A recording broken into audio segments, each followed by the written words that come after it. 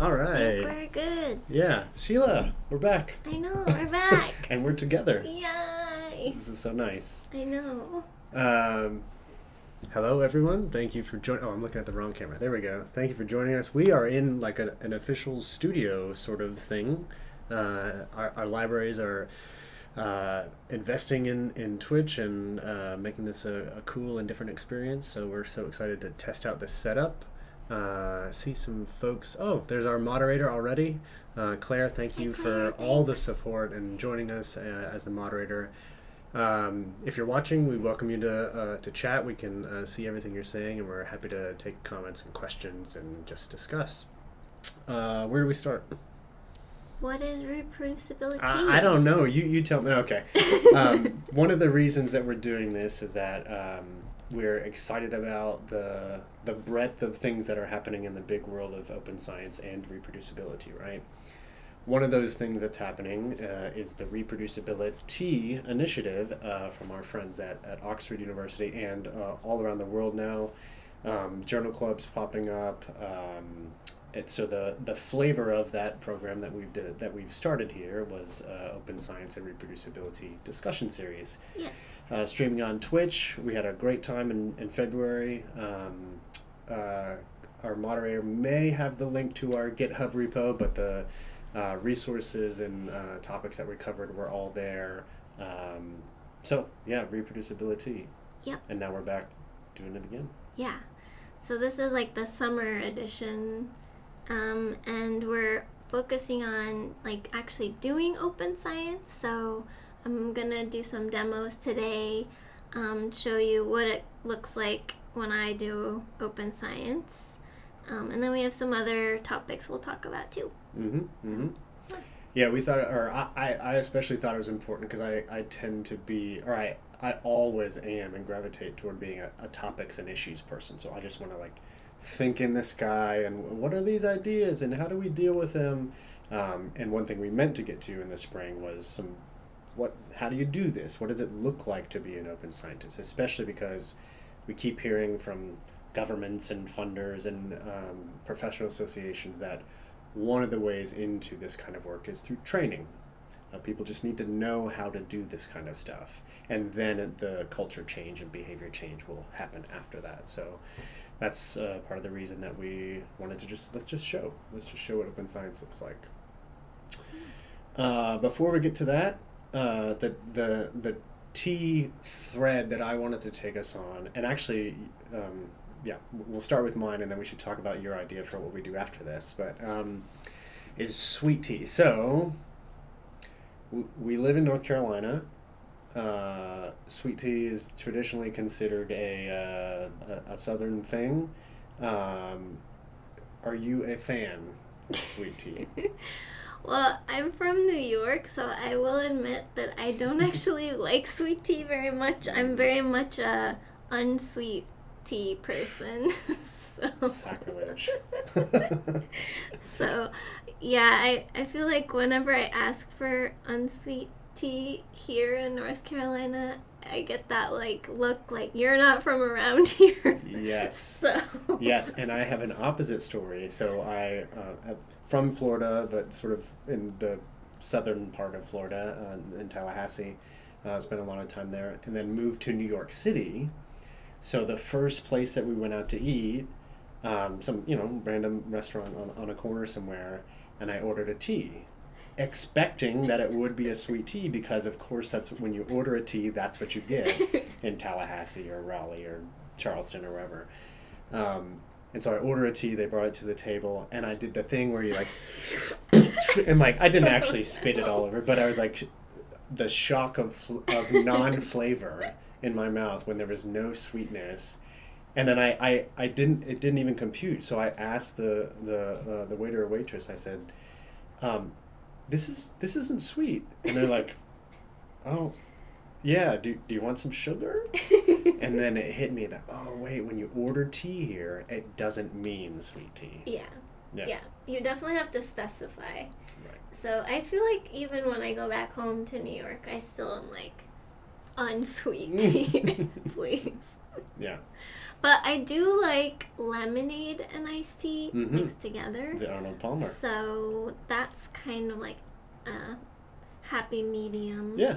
I think. Yeah, and then more lately for me, when I'll order a tea at a restaurant here, I'll ask for half and half, sweet and unsweet, because typically the sweet tea is very sweet, and then if you can kind of water it down with some unsweet, it's a nice medium. Do you know like what the ratio of sugar to water is for like official sweet tea? Is it like a cup to like no, but a okay, couple so liters?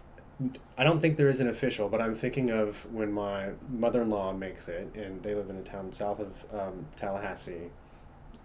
It's like a little pan on the can you see this? A little pan on the oven, you know, with like 5 tea bags, probably 3 cups of water, and probably 2 cups of sugar. Okay. And then that gets poured into a big, a pitcher, and then water added to that. Okay. So it's pretty. Sweet. It's close water to sugar ratio. Okay. Yeah, 50-50. Okay. Yeah. Oh man. Yeah. But I do love iced tea generally. Oh yeah. Yeah. Like cold tea. Yeah. And hot tea. Like both are fine. Yeah. I'm always curious. I don't know if anyone is viewing, or there's, of course, many of our colleagues in the UK and countries in Europe. I feel like even talking about iced or sweet tea is like something that would not be talked about on the other side of the pond. Do you know? Yeah, I know definitely iced tea is a thing in Japan. Because they sell it in like the convenience stores. And you can actually buy a bottle of, like some of the vending machines will like give you hot, like a plastic bottle of hot like milk tea. Yeah. And you have to kind of like it's hot. Sometimes it's in like metal cans, so it's like really hot. But I don't know. I haven't ever been to the UK. Oh yeah, that's right. That's our someday. Like our when we take the show, when the Open Science and Reproducibility goes on our tour, we're going to the UK, Amsterdam, Japan. Yeah. Okay, so leaning forward a little bit, when we sat down, Sheila, you mentioned there's a place. So we've mentioned Global Village, our favorite local coffee tea shop across the street here. I forget that there's other restaurants right along Hillsborough Street here by NC State. And there's a boba tea place. Yes. That's not new, but it's been there a little while. Yeah, like a year. Oh, so new. Yeah, I think it was pre-pandemic. Yeah. Okay. So I think that we should. We'll probably go get it after we're done here, but then that should be our tea talk for next time. Is boba. Yeah, that sounds great. The wider world of teas. Especially because you can get it iced or slushy or whatever. So many options. Yeah. Cool. Okay. Well, welcoming you all to comment on your thoughts on sweet and or iced tea in the chat. Yeah, your opinions. We need your please. opinion. We need to know if we're on track here or not. So let's show some. Oh yeah, we have our fancy switcher thing here. Yeah. Let's show some open science. How do you want to start? Yeah, so I guess the first thing we can start. I'll start sharing. Go ahead. Let's hope. Oh, it's working! Yay! Okay. So I think the first thing, like, I wanted to mention was that, like, to be, we've talked about this a lot, but like open science, I feel like I agree with what Micah believes, which is that open science is like the process. I mean, we always talk about like, like a preprint. That's an example of like an output that is open. But I think it's like, you're also thinking about like, how are you getting to that preprint, or how are you getting to that data repository that's open? So, and I also often think about, like, I can't do everything at once. Like a lot of like good goal setting techniques, it's like you don't want to like pile on all the expectations like right off the bat. You want to kind of like chip away at it. So like maybe this project you're gonna have this particular goal, and then the next project you'll build onto that. Say like, okay, this first project maybe I'm just gonna post the preprint. Next project I'm actually gonna try to like start like, you know, putting my code up and my data up and posting a preprint. And then the next project after that, I'm going to try to get my collaborators to also like participate in it. You know, so you're kind of like building on each iteration. And like eventually, like the ideal is that like the whole process will be open, you know, as you progress through your career and have different projects. But yeah, just like chipping away. So I think one thing that I also wanted to mention is that it helps to have like some sort of structure that you have that's consistent across your projects. And so I like to use this like project template that I kind of came up with. So if I'm starting a new project, I'll try to make it bigger. No, I can't make it bigger. So I hope everyone can see that. But I can also say, so I have this project template folder, and then in that folder, I have like an administration folder, an analysis folder, a readings folder, a to be filed folder, and a write-up folder. And then I basically will, like over the course of my project, like organize the project that way. And then in the administration folder, I'll start with that one. Like I have conferences, presentations, and proposals. And then, you know, the list could go on. Like if you have a budget, you might want to have like a budget folder, stuff like that. Staffing. Hiring, undergrads or researchers. Yep, stuff like that. And then analysis folder, I would have data, figures, functions, and then your different scripts, and then to be sorted. And sometimes, to be honest, like I often kind of struggle a little bit with the analysis folder, because I try to keep on my computer, I try to keep like all my GitHub repositories in one directory. So a lot of times, like within that GitHub directory, I have like a particular project, and that project has like data and code in it. So sometimes I start in this analysis folder, and then I eventually like transition into the GitHub folder that I'm working from.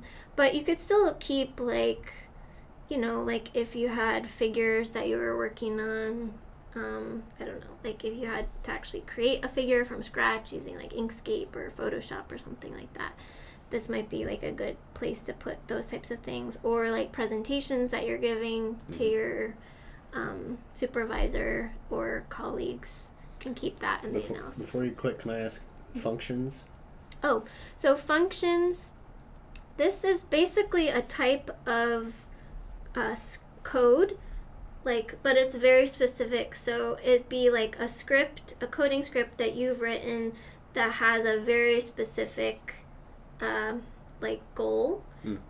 So for example, I have been doing a lot of work with the data at the State Climate Office, and so I wrote a function that I put in like an input into that function, the code, and then it will spit out like the data set that I want. But whatever calculations I'm doing to actually grab the data and get it, that's all happening behind the scenes in this like function script. So they're kind of like specific to your project, but have like some kind of steps that you're trying to like automate almost, that you could put them in your script, but if you're going to use them like over and over again, sometimes it's better to create like a function. And people will call that like functionalizing your code. so that you're not just like copy pasting the same code in your script over Okay. and over again. You're just using like a function, and that's going and grabbing like the code from a different place. And so I'll tend to keep those in like a folder, just so I know that's where they are. Cool.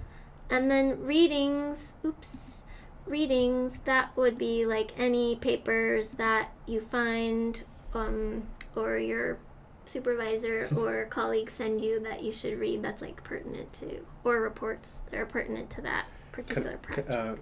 Because I'm a librarian and I'm very curious, can I ask, have you ever or would you consider using citation management software rather, or is that part of your workflow here for the reading specifically?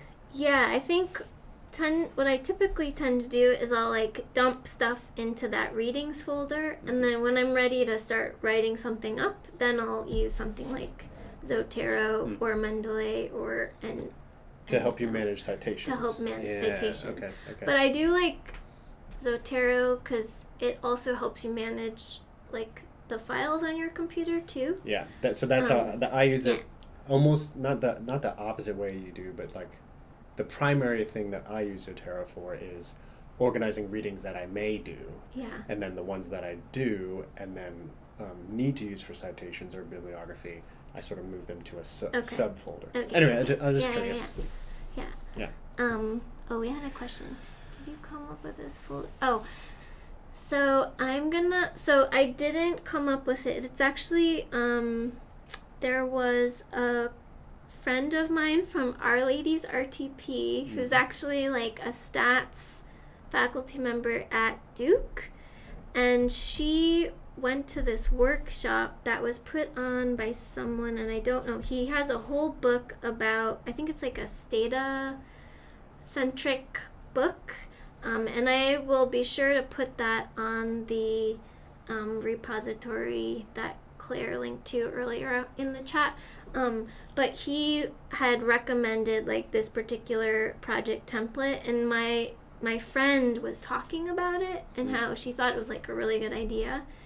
And I actually never read the book, but I was like, that's a really good idea. I can easily do that. So I sort of just made this template based on like a quick conversation with her. Yeah.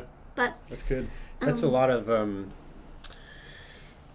like a relatively new area in libraries and supporting research is what we call data management. And one of those first things that we talk about is file management. Like put your things in an order on your computer that makes sense. Yep. And then there's all the other stuff of like the data itself, the code, and then thinking about how much of this needs to be accessible to reproduce the work. Anyway, so what you're talking about is what we like to teach and call sort of file management for effective data management.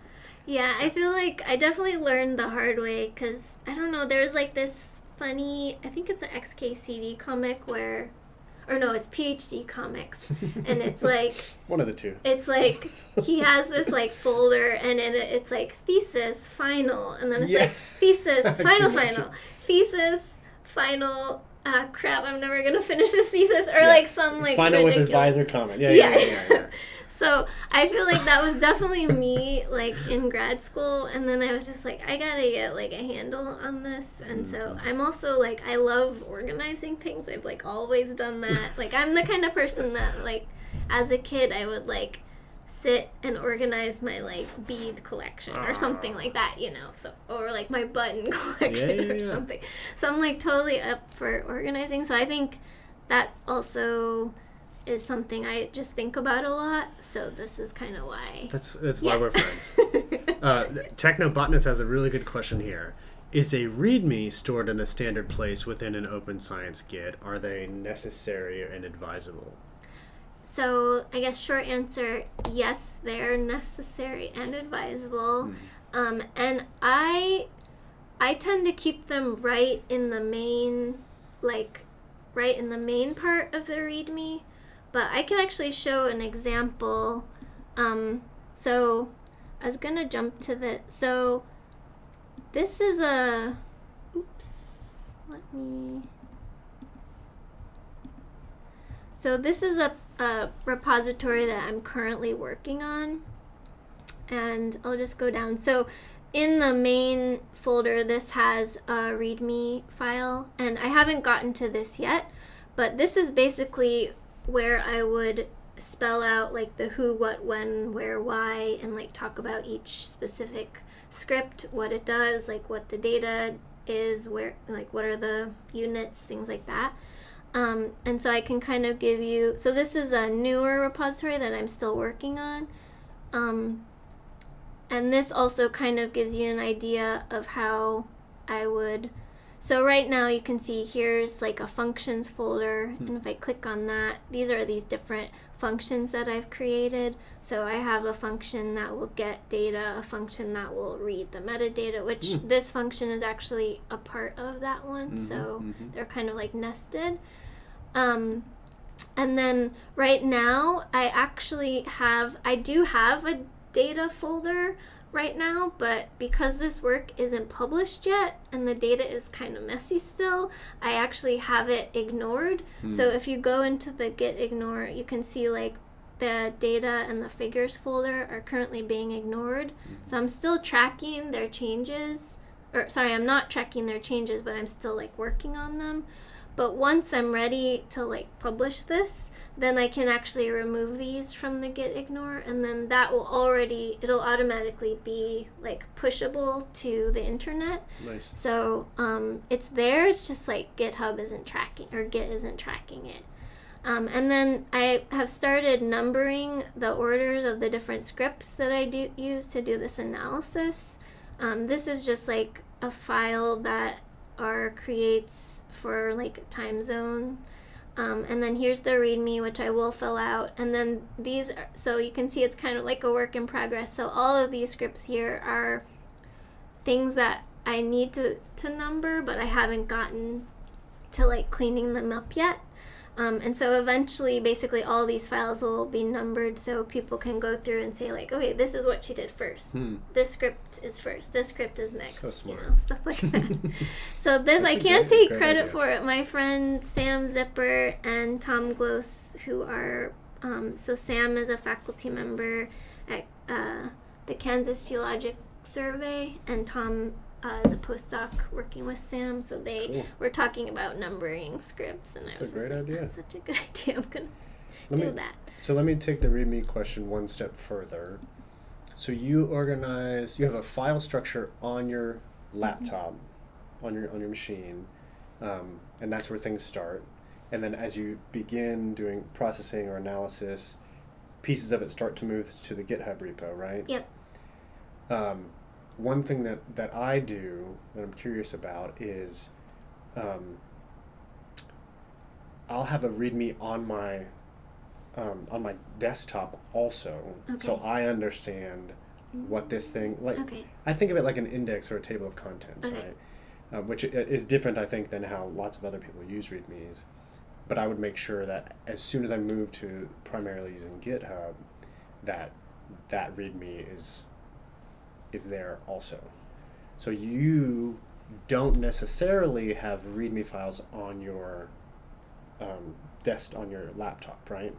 Because it's only for you. Yeah. You know what the file structure is. You know how it's laid out.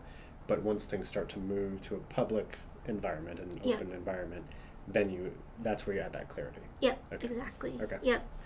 Yeah, and so this is an example of like a fully fleshed out and published repository. So this is my first repository, first public repository. This is from work from my PhD.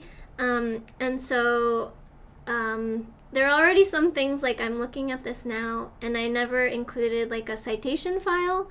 So I would have included that.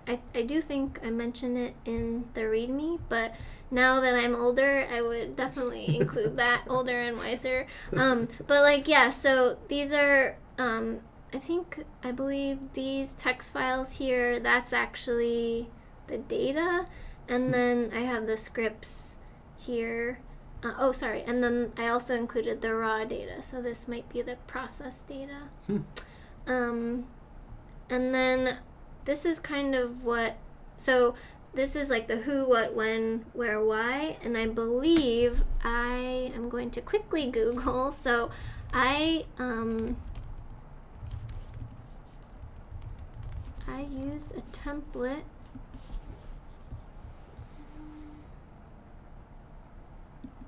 Cornell. Yeah.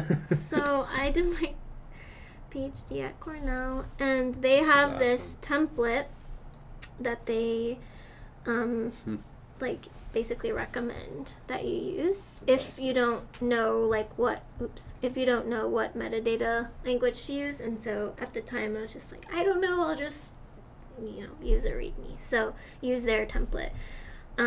So basically this has like what this repository is, and then like who created it, where it was created and when, and then like the licensing, all this information. It just goes like on and on. And so I did include a citation. Yeah. And like I guess that's another thing is like this all takes time. Yeah. But I like made sure to make time. I would like recommend that you start doing this sooner than later and not waiting till the end, which is kind of what I did for this one. But like, and now my supervisors all value like documentation, so I think that also helps if you encourage whoever you're supervising to document these types of things. But then for each file, I kind of explain what it is, what it has in it, what it's doing, how it relates to other things. And this is all like kind of written out in the template. That's awesome. So I just followed it, and then talking about methods.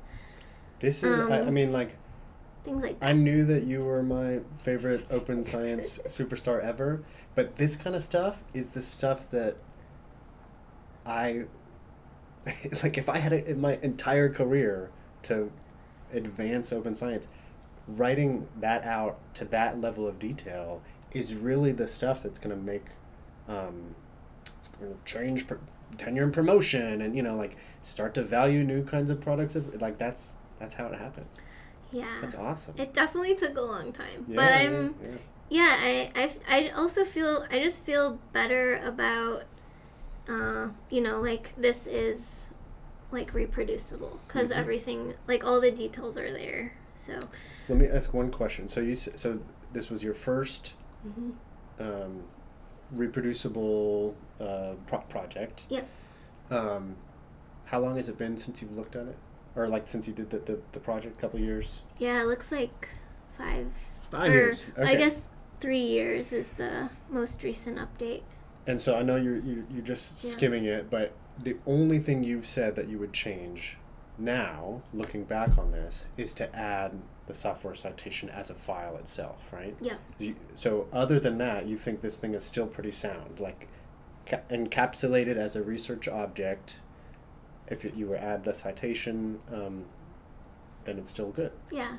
That's I do great. think the one other thing that I would add now that I know more is like I don't think I added like versions of the software and versions of like I might have version of whatever you were using. I might have added like the version of R, but I don't know if I added versions of particular R packages. And now there actually are a lot of tools like Docker, or there's like R environment, like that package that will actually like keep a copy of your working environment, and then you can save that in your repository, and then so people know exactly what versions and can like reproduce exactly like what the environment you had when you did this work. That's awesome. So that's those two things I would definitely add. That's great. What I wanted to get at is, if you do this well and you put in the time, that there is, we were talking right before we started, a thing that I always think about is the scholarly record. How do we curate and maintain and enhance the scholarly record as an artifact of your work? 5 years, 5 years old, this is still a pretty good representation as a piece of the scholarly record. Yeah. That's awesome. Yeah. So as I mentioned, so this was like my first repository that I like openly shared. And so this is kind of me like, okay, I did that one thing. The publication was not put up on a preprint. I mean, I could probably go back and do it now, but at the time I didn't really know about preprints, so I didn't end up doing that.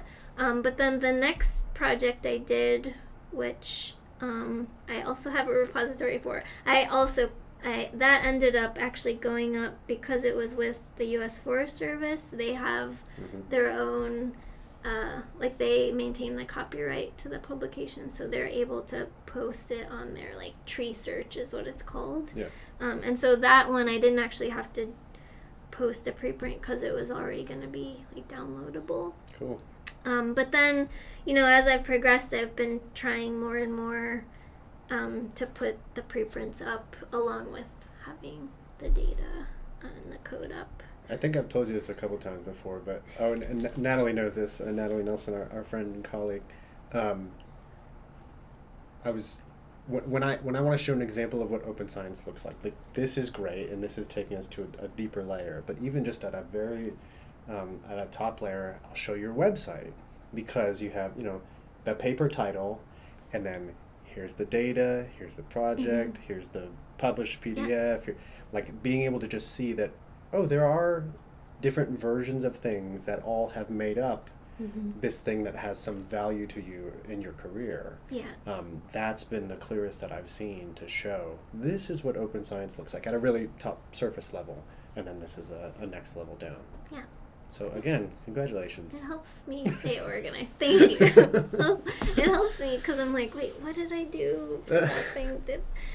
Or like someone will ask me like, can I read the paper? And I'm like, yeah, just go to this project page and it has everything, including the paper, like listed. Yeah. Cool. So one thing I also wanted to mention, which we've talked a lot about, is like so the reason I use GitHub is because it works really well with this platform called Zenodo, which you can see here. So this repository actually has a DOI and is then citable.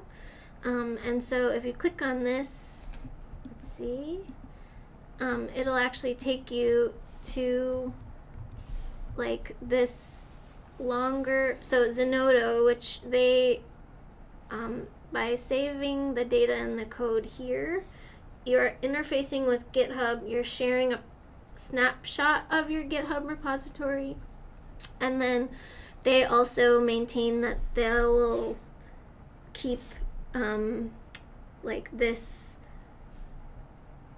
long term, and I think they say like 20 years or something like that. Yeah. So you're also like by using Zenodo, you have the DOI, which is citable, and you also can interface with GitHub, which is really very easy.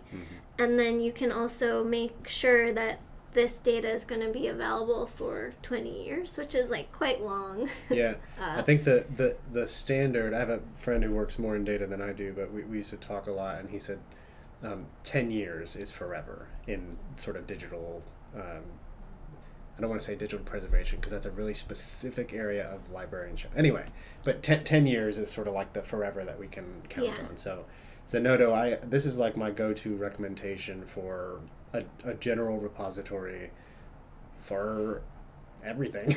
Yeah. and that connector with GitHub is really amazing. Yep. Yeah. And I think so in some cases, like if you are working with like huge data sets, like there is a file size limit to GitHub. Yep. So what you could do, there are also like, so in this particular instance, I'm basically saving a version of a repository, but you can also just save versions of like data sets on Zenodo. So I haven't actually done that. I need to do that for a particular project, but right now it's saved on like NC State's drive. But if I leave NC State, it's no longer gonna be there. So can we scan down and like see? I want to see what this record looks like here. Yeah. So that just basically snapshots the whole repository, right? Yep. And grabs all the files? Yep. Nice. So yeah, there's a bunch of microscope images, and yeah, a bunch of other calibration data. stuff like that. Cool. So, yeah. Why did you feel, here we go into topics and issues, why is a DOI valuable to you? You've mentioned that it makes something citable, but I'll say that also, and someone will say back to me, well, things are citable if they don't have a DOI, Mm-hmm. right? Like we can cite a book. Books don't have a DOI. Why did it feel like having the DOI, especially for that GitHub repo, is valuable or necessary for you? Well, I mean, a lot of it is, it's like, it feels more like official, I guess, if it has a DOI. Yeah. Like, it's also trackable, and Trackable, like, you mean those numbers right there? yeah, so exactly. Yeah. And like, I mean, as much as I like don't like that academia is like based on, statistics, like Metrics and this impact. is how it is. And like, I think as like an early career researcher, like the more credit you can get for all the work you've done is like the better. Yeah. So Yeah. I think and I do think like the data is valuable and it could be valuable to other people. So like being able to have easy access to that, I think that advances science too. So. I wholeheartedly agree. Just wanted to hear you say it. Yeah. What else was I gonna say? Yeah, what was it gonna show? Okay, so another thing. So I wanted to also mention. So this is, where did that go? Oh, so this is that repository that I had just shown. Nope, that's the old one. Sorry for flipping back and forth here. This is what everyone does with all their screens, so I'm sure it's fine. So this is that repository that I was saying I was working on now, and it's kind of like it's still like a work in progress. So Nally and I, my postdoc advisor, we're still working on this paper. But one of the other cool things that I like about GitHub is they have this projects, like platform. And so you can... It's like a Kanban board built into... So you can keep track of like what you have to do, what you're working on, and what you've done. And so this is basically me just like tracking issues for myself. But it's just really cool because you can like drag and drop things. So like for example... So a lot of these things I've actually finished, but like for this one, I'm kind of still working on it, so I can just drag it and drop it over here because I had forgotten to put it like in progress. And these other things like this one I didn't do yet, but this one I did, so I could actually like click on this and then it'll pop up here and then I can close it if I'm ready to do that. So that's helpful. And then the other cool thing is that when you're making your commit messages, you can also close items by tagging. So this says number 1 here. Maybe make this a little better. So if I add like fixed number 1 to the commit message when I'm using Git, it'll actually like interface with GitHub, and then it'll actually move it to the done folder automatically, and I won't have to do that. Yeah. So there's certain like verbs like fixed, finished, like I think there's a whole, I'll try to put that up on the repository too, but there's like a whole like Git verbs that will close different issues. So you can, by using that verb and the combination of like the hashtag with a number for a particular issue, you can close an issue. I had a question. Yeah, we have a great question from our moderator, and welcome others as well. Is there a good way to use a repository to credit other people on the project? Maybe contributors or a tagging system? I have an answer, but I'd love for you to start. So I would actually, I guess this is what I would just list, like a citation. I guess you could, I don't have that here, but you could include like all the co-authors and then put, their contact information or like where they're coming from and things like that. I don't know. I'm interested to hear what you have to say. Yeah, well, so these are all, I think, developing and new practices, but something that I've seen that I'm really excited about is you mentioned, so having a README file, a citation file, saying this is how you cite this thing, and also what I've seen is people are starting to add a contributors file, so contributors.md or whatever, that describes Sheila did this, and then we start to get into like the credit taxonomy we talked a little bit about with Cassidy back in February. How can we accurately describe the labor that goes into a project like this and have it be sort of standardized, right? Using similar language across lots of disciplines and fields. So yeah, having a contributors file. Yeah. I wish I had an example at the top of my head, but I feel like if we were to just... I bet Julia Lowndes has one somewhere. But yeah, so a contributors file that basically uses a standard. Yeah, here. Oh, this is how you would contribute. Yeah, they might have it in there too. Sometimes it's in there. There might be just so many people that they... This is ggplot? Yeah. Yeah, so this is how you would contribute. Yeah. But, And then, like, with things like GitHub, having the contributors actually able to show up with their little faces there on the side is great. There's so many. But it doesn't necessarily describe exactly how or what or to what degree this person added something valuable. Yeah. So it's an emerging practice, especially around open science, I think, to really be clear about in either the paper acknowledgements section, like I saw this at the end of your, we'll get to it in a second, but the end of your paper, or you've done this more than a few times where you say, we all contributed to conceptualization, but I did methodology and you did review and writing. This is, the credit taxonomy that Sheila's showing here is becoming more useful, I think. Yeah, and this is like a standardized way to describe roles. Yeah, and so the only issue, a issue I have with this is that those 14 contributor roles obviously don't capture everything that goes into a project and are very much built in the journal-based scientific research, so it doesn't apply to a digital humanities project or to a historian. Yeah, that's a good point.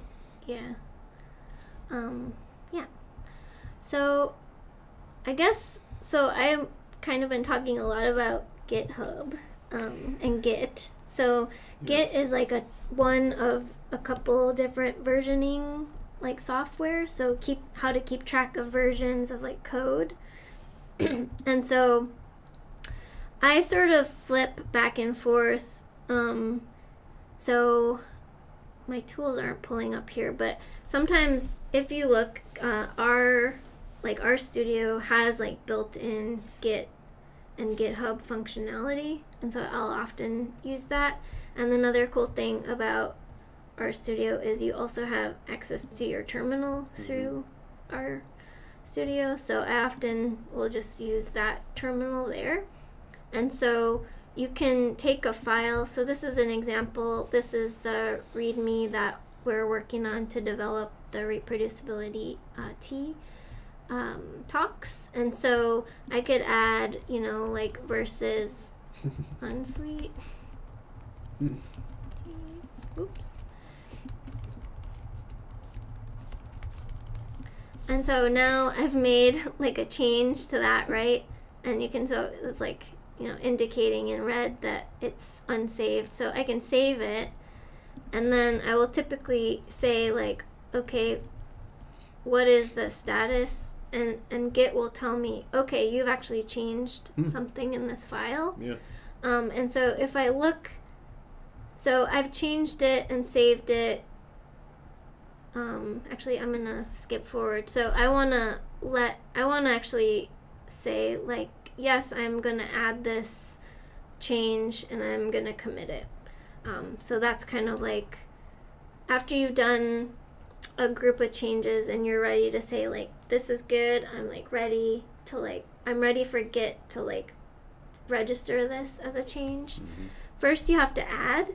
So first you have to basically like line up the change in GitHub, and then you actually like commit them, which means you're saying like, yep, I'm like totally cool, these changes are great. So first you would type, I'm gonna actually make this bigger, so I'm really think it's probably small. It looks okay. Okay, so first you would type git add and then the actual file name, and I just did autocomplete there, so I typed RE and then tab, and then that auto-completed. And then I can hit enter, and now if I type git status again, you'll see it actually changed to green. And so that's how I know like, okay, it's ready to be committed. And so then I can type git commit, and I'm going to say read, oops, that me? Too many E's. Oops, thank you. And then I will type a message. So I'm going to say added T versus text, or some message that's like applicable, and then push enter. And what did I do? Oh, I spelled the file name wrong. So it was actually like this, right? And then dot md, and then enter. And now, oh, see, this is live coding for you. I forgot to say that I was going to add a message, which is -m, and now it'll tell me, okay, you've changed one file, and that's what you've done. Cool. And then I can say git status, right? So now it's telling me, okay, so it's changed on your local computer, but now the repository online that it's connected to, that change hasn't been made on that repository. So that's your branch is ahead by blah, blah, blah. Yep. Yeah. And so we can actually go and look at, so if I refresh this page, you'll see like the text that I added isn't here yet. And that's because I haven't synced like what's on my local computer to like the internet. And so to do that, you would type git push, and then it'll say, okay, we're pushing, and it takes some time. And then you can actually go here and refresh, and you can see, okay. And then if you want to see, like, you want to go back and see, like, what actually all did you do, you can look at the history, and it'll tell you there it is, what exactly you did. So if you click on that, and it'll say, like, oh, you added this text to line 21. And so you can see that. And then you can also, like, go backwards if you mess stuff up. If I say, like, I don't actually want this, you can go. That's why version control is so valuable here, right? Yep. Okay, so here's the mega question. Does one have to be competent with Git, GitHub, R, Python, etc., to be an open scientist? I don't think so. I think it's part of it's part of like the skill set. Like if you're not coding, I don't think I don't see like a good way. I mean, I guess you could be versioning like Word documents and things like that, but I think it's like one piece. I think if you can take whatever science, or like even if you're not in the sciences, like whatever you're doing, and like make it more transparent in some way, right, or make it reproducible in some way, right. I think that counts. So this gets back to how we were talking about in the spring, that the principles are the same. So transparency is a principle. How you practice that, like you've just shown us, effective documentation, having a clear process or how you do this, that's your version of transparency, right? Yep. And that works for your work and it makes sense for your field. Yep. But transparency would look different for a sociologist or for Yep. a physicist. Yep. Yeah, okay. Or, yeah, like, I mean, yeah, this is something I wanted to talk about. Like, if you are, you know, you have privacy concerns with the data that you collect, obviously you can't share some things to protect folks' privacy. Yeah. So, like, there are some things, like, you still will be able to share. Like, you'll still be able to share, like, how you analyze the data. Right. Right? And, like, the process you took and, like, the assumptions and justifications that you made while you're analyzing. You could even say, like, I used this software and it was this version, you know, like that type of thing. You can still, like, be open about those details, even if you can't share, like, the actual data. Yeah. Yeah. Yeah.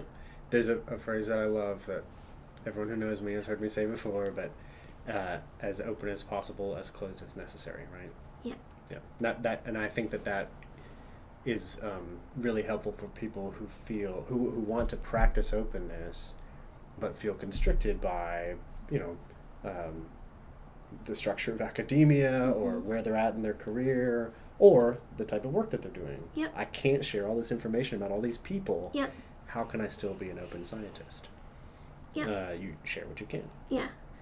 Or, like, yeah, I could also say, like, in some cases, collaborators won't want to be as open. Not Micah, but, like, other collaborators I've had, like, they are more hesitant, you know, to share early stages of analysis and things like that. So in that case, it's like, okay, like, I get that, but I'm going to advocate, like, when we actually publish this, that we are then setting up, like, a well-documented repository so people can see, you know, what happened during the analysis. Yep. That's awesome. And actually, so some friends and I have been working on, so we kind of talked a little bit about preprints. So I won't mention what we've been working on, but I'll just quickly jump. So we kind of talked about preprints, and I wanted to show, so Micah and I, so we actually just published a preprint on a paper that hopefully we'll talk about more in August. And so I kind of wanted to just share, so we're using the Earth Archive. There's lots of other non-for-profit preprint servers out there. But this is, like, a great way to help you, like, I like it because as an early career scientist, like, I maintain control of the publishing process by posting a preprint. Yeah. So, and I can say, like, you know, this has been submitted, or it's in review or whatever. But, you know, you can actually see, like, what we've written and, like, the status of it if you wanted to. And then you can update it as things change in the publication process, like it gets accepted or something like that. Yeah. And this one's a good example of what a preprint can do, because this is our version. We're in the middle of, got some reviews and editorial comments. So the version that we hope will be published will be different than this. Maybe not significantly different, but there will be some changes. Yeah. But it was still important for us to have the version that we submitted available to start the conversation about researchers and developing web apps. And, yep. Yeah. Yeah, and the other cool thing that I've actually also benefited from is, like, by posting the preprint, you can actually track, like, how many people are viewing and downloading your preprints. So that's also been helpful. Like, for example, this paper here, it had to go through, like, it was a review paper, so I actually had to get permission to submit the full paper from the journal. And so I actually used the number of views and downloads to, like, justify that nice. it would be valuable for the journal to submit in the cover letter. Awesome. So I think, like, it's definitely helpful to do that. Yeah, this is cool to see, because I'm an advocate of preprints, advocate of sharing research often and early, but I've never seen the back end of Earth Archive, there are other disciplinary archives that I pay attention to, but this is one that recently switched platforms. Right? Can you show the how they how they retained the? Oh yeah. Yeah. So it switched platforms. Yep. But so the people behind it, who's the California Digital Library, our friends over there, found a way to keep the metrics from the previous platform also, which is super cool. Yeah, so this paper I had actually submitted as a preprint when Earth Archive was under this other open science framework platform. Yeah. And so they actually, so in the metadata for the paper, it's not labeled that well, but this number is actually the number of downloads that had been, the number of downloads for this preprint before the switch. Mm-hmm. So I kind of figured that out because I knew what it was mm-hmm. about, and then I saw that they had kept this number, and I had also talked to some of the folks when they were doing the switch, and I was like, is that recorded somewhere? And they're like, it should be in the metadata. So it's not really like labeled very well, but I know like that's what that number is. Yeah, so that's great. When I add it together with this the Janeway like system, you get the full number. Yeah, that's awesome. And then I can see the different versions. So this paper had a lot of different versions. So so you can see like the first version was submitted in 2018, and then a bunch of other changes throughout. So and then people can comment on it, stuff like that. So this is what a preprint back end looks like. Yep. Yeah. Cool. And so then the other we're almost at our hour. What else do you want to show? Go. One last thing is so I guess for hydrologists we've been working on this paper called A Hydrologist's Guide to Open Science, and so I'm a hydrologist, so we've been trying to work on basically like a practical guide to doing open hydrology. And so this paper is actually posted as a preprint too, but we have a website. It's open-hydrology.github.io, and so you can actually read the paper. There's a link, and you can just Google. So it is up on Earth Archive, but in this paper, like, we really wanted it to be very practical, so we actually have like an appendix that talks about different scenarios and like how typical scenarios people could get into with regards to doing open science or open hydrology, mm-hmm. and like helping to facilitate brainstorms.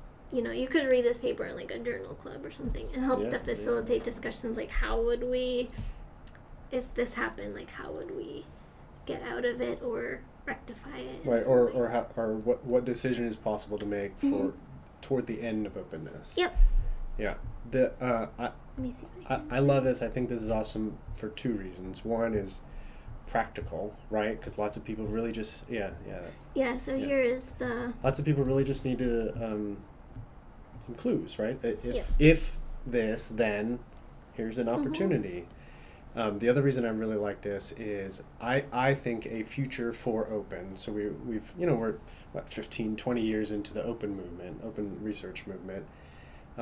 There's been lots of effort to do this at a national scale or at a funder scale or at an institutional scale.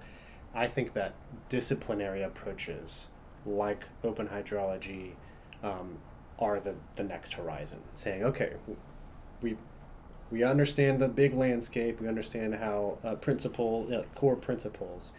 This is what it looks like in hydrology. Yep. This is what it looks like in high energy physics. This is what it looks like in social theory or whatever. Yeah. Yep. Yeah.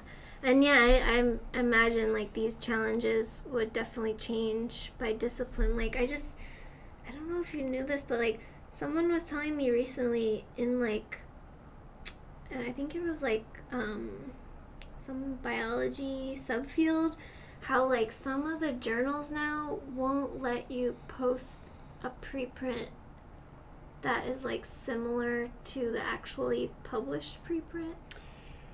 Or this would be a post-print. So they're like trying to like retain the final version. So I was like, okay, in that situation, I would have no idea what to do. Like, I haven't thought about that. But I think like each field will have its own unique challenges. Maybe some will be similar, like getting funding for open access publishing. Those things will be, similar between fields, but there are, I'm sure, other issues that will come up that are very unique to a specific field. That's right. And in our concluding comments here, I'll say that hopefully, let's flip back. There we are. My hope and my work is that libraries will always be a place where whatever discipline you're representing, you can come with those questions, and we may not have the money to help fund your open access publication, but we understand the landscape and can kind of give you some ideas for how to address that kind of situation. Okay, so was there anything else you wanted to add? Yeah, I just wanted to like re-emphasize that iterative process. Like, start with one thing that you can change and to make what you do open, and then like the next project, just be like, I'm gonna do 2 things now. So just keep chipping away at that. Open is a spectrum, not an on-off switch. Exactly. Another quote by Micah. Okay, well, thank you all for joining us. We'll be back in August for another reproducibility stream. Watch the library's website or our social media for updates. Thanks to our moderator, Claire. We so appreciate you and all the setup and time that you've put into this. Please reach out to us. We didn't introduce ourselves at the beginning. Yeah, I realized that. But the links are in the GitHub repo, and we're easy to find online. Yeah. So thanks, Sheila. This is fun. Yeah, thanks, Micah. Yeah, all right. I'm going to stop the Bye, stream. everybody. I got to walk over there, so here we go. See you next time.